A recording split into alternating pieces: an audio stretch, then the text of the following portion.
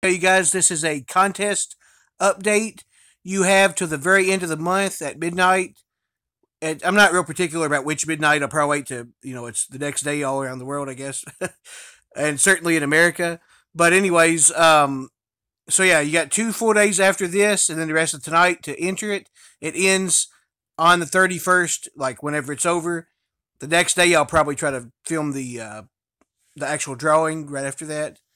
I'll probably do a wheel, but I don't know. We'll see how that goes. But yeah, anyways. So I was gonna say this is probably the final contest update, most likely.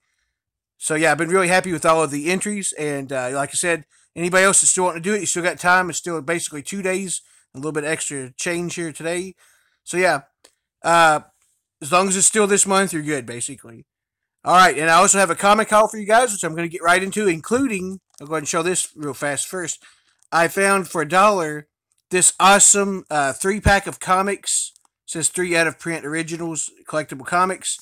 I got it, and it was originally from KB Toys. I don't know if you guys remember that or not, but it was like a somewhat famous toy store, and I know we had one in our local mall back then. I thought it was really awesome.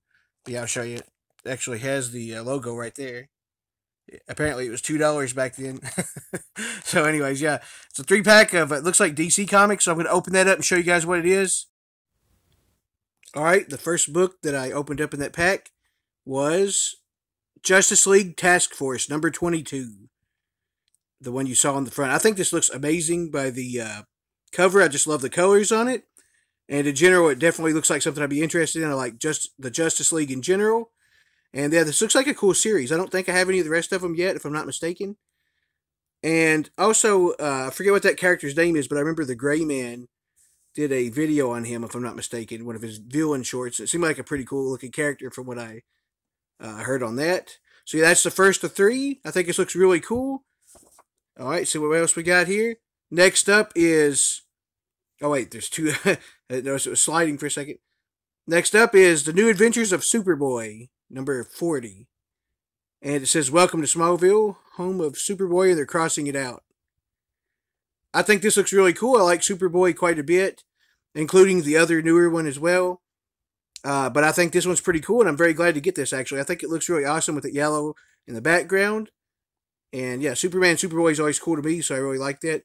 Oh, we also get an extra Dow H for Hero story in it as well, so that's really cool. And last but definitely not least, a book that I don't believe I ever got, but I looked at a few times. I thought it looked really cool in stores. We have Two-Face, number 13. Or, well, I think it's Two-Face Nightfall, I guess. Actually, I'm not sure if that's what it's titled or not, but I guess it is. Two-Face 7 of 12 is what it says. So I think it's number 13 of Nightfall, perhaps. Maybe that's what we're looking for there. But either way, I think this looks really awesome. Of course, we got Two-Face on the cover. And yeah, this looks like something I definitely want to read. I love reading Batman a lot, as you well know, I'm sure by now. And in general, Two-Face has always been a really cool character. And one that I definitely like to read more of as well, to see the madness behind him. All right, now that's what 3 books was in that. Let me show you you guys the rest of my haul.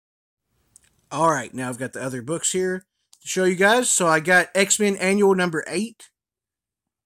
I thought this looked really cool, and it was only $2, so I couldn't really pass that up, as I'm trying to collect the X-Men run anyways. And yeah, it's really cool looking artwork. It's kind of different looking on this as well. But yeah, very excited to read this for sure. As you guys know, I'm sure at this point, as much as I talk about the X-Men. And I guess I put them in reverse order, but I also got the Uncanny X-Men Annual number 7. Also for $2. Very cool artwork on this one. And it's pretty intriguing on the cover as well. I definitely want to check this one out soon to read that. But yeah, very happy to get 2 X-Men annuals. Also, I got for $1 at my local comic shop, Darkhawk number 24. I don't believe I had this one yet, and I've been collecting the run. I think it also looks like an awesome looking particular issue for that matter as well. But yeah, I was very excited to get this. I want to read through all of this. I'm pretty far into it. I forget exactly where off the top of my head. But I've been collecting this and reading Darkhawk. I like him a lot. So very happy to get this, like I said. Also, I found Eclipso number 1, The Face of Vengeance. I guess that's what it says. The sticker's coming up on the bag. But yeah, anyways.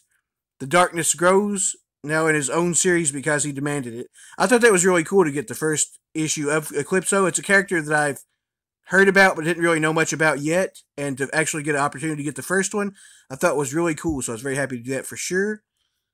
Also, I got Armor Wars #1, and yeah, I thought that was really cool. I think there's like a show called that's coming out on Disney Plus, if I'm not mistaken.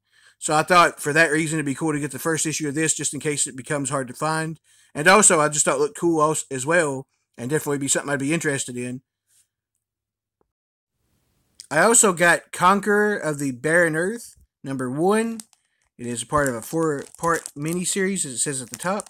But yeah, I think this looks really cool. I've saw it quite a few times, and a long time ago I remember thinking it looked cool, and I may have gotten it for somebody else at one point. But I finally got an issue of it for myself when I saw it for a decent price. It's only, I think it was actually $150 if I'm not mistaken. Or no, it may have actually been $3. I think that was the actual price on this one. But yeah, anyways, I thought it was worth it because I just wanted to read it and check it out anyways. And I think it looks cool. I really like the artwork on this. And last but not least, I got for $4 the first 4 issues of Manhunter, including this one right here, of course, which is #1. Show all you guys what all of them looks like too. Manhunter #1, which I think looks really cool. I can't wait to check it out. It was a little bit roughed up, not in the best shape, but it was still all together and everything. And it's just a few like folds and stuff like that on the outside that I noticed. But it's all together and the cover's still attached, and it's not like any crazy stuff. It's just like definitely a little bit of lower grade book in general, but not too terrible. So I'm okay with that, being it was just $1, because it's decent enough, honestly. Anyways, and it presents pretty well, I think, honestly. But yeah, anyways, I was very happy to get this one, and the other ones all seem to be in really good shape, anyhow. So yeah, for $1 a piece, I thought that was really cool, being it was something I wanted to check out.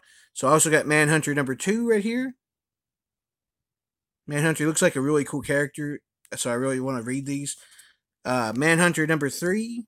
That's the actual sticker that told how much it was on it. So he's got a butcher knife, so it's pretty threatening.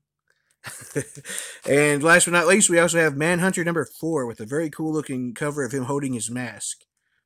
But yeah, I'm Alex McBlue. Thank you guys so much for watching. I'll see you guys later.